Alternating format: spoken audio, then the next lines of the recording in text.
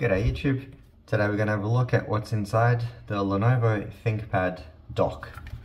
So this one's a Thunderbolt 3 dock Gen 2 with a whole bunch of ports on the front and the back.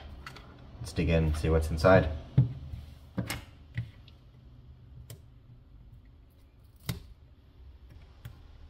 Yeah, so that's just a Phillips screw, so take them out.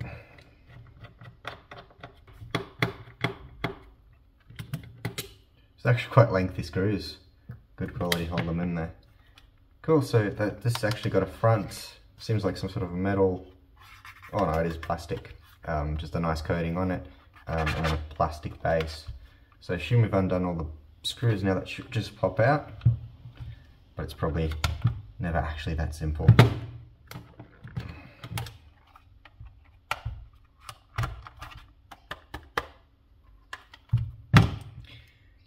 Let's see if we can pry it open a bit more.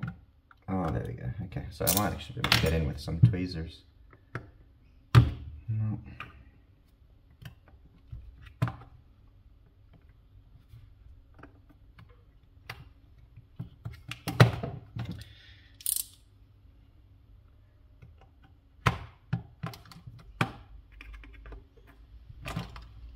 Just want to be cautious to not actually go in too far, just in case there are any electronics there, so I don't break anything. But that just seems to be held on. There's a strong, maybe a plastic clip on the inside. I'll just keep trying.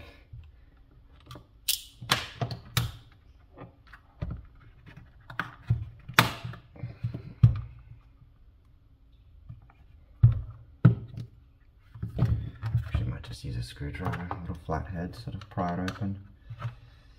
Work my way down. I wonder if there's another screw. There we go. So there we go, that's what they usually do. Hide an extra screw below the label. Just cut that open, take that one out. Yeah, there we go.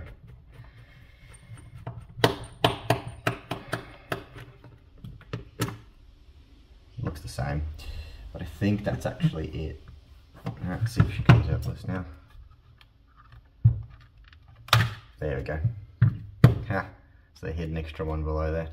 It's interesting, so just straight up the bat, we've got a little thin metal plate with a insulation coating on it. So the metal plate there makes contact on these exposed pads and it likely just shields the whole circuit board. There's a bunch of connections there. I wonder where that comes from. Maybe from the power coming in. We'll have a look. And just a few more screws. So let's undo those. Alright, see if this comes out now.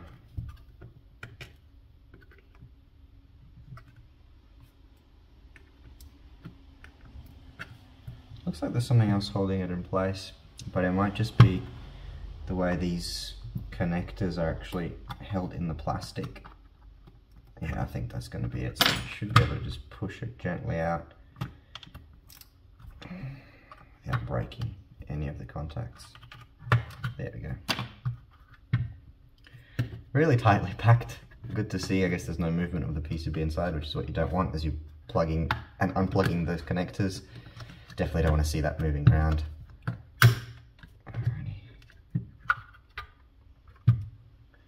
Cool, so there's a little connector here. Must be holding something there together.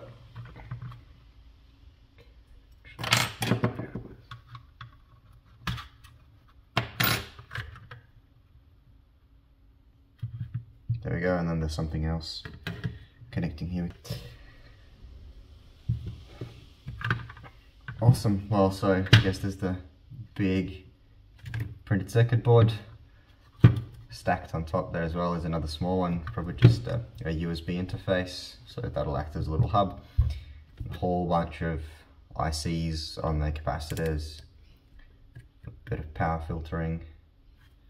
Awesome. See what's underneath here. Just seems like a big metal weight, which I think is nice to just give the whole dock a little bit of a heavier feel, and so it doesn't move around on the desk so much when it sits there. it does have these nice rubber pads that we removed from where the screws were. So they actually hold it on really nice, and the desk provided, whatever desk surface is there, has enough grip. This is actually really interesting as well, is this here will be a thermal compound.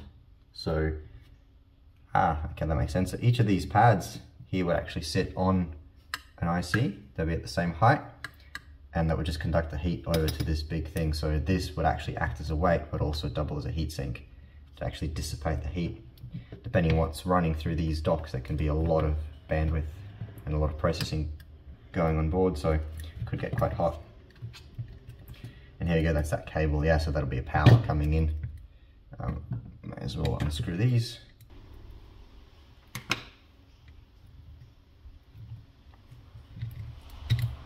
There you go, so that's got a lot of thermal compound there as well. That's just allowing that heat to dissipate from the control circuits on here straight down onto this big chunk of aluminium.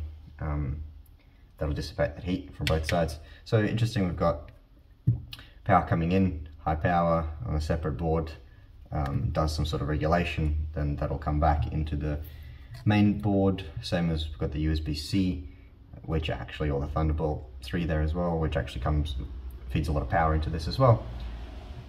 Distributes it out, and then various different ICs are responsible for different parts of the dock. So the communications, the USB protocols, the HDMI, display ports, Ethernets, there's just extra power there as well. And then this is just plastic, soft little plastic there, and that makes sense. So this little connection here is just for that button, just a little tactile push button that turns the whole dock on and off. And I guess that's an LED, yeah, so that's interesting. There'll be an LED on the one board here, probably there, that's it. Tiny little LED over here, little padding, so foam on the side, which sits on this, and this would just be a translucent channel all the way through to actually channel it up to the top, so the little dot on the eye lights up, and as well as the button that's got a light on it as well. So we'll remove that as well while we're at it.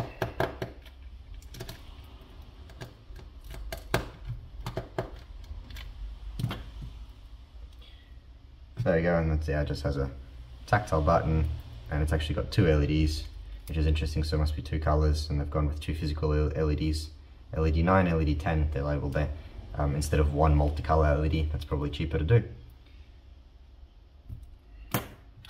And then move the screws out, and again, that's just going to be a button, well, actually, just a plastic, yeah, there you go, just a cast plastic that pivots and is mounted to the case, and the other side is that button. There you go, so now you've seen what's inside a Lenovo dock. Thanks for watching.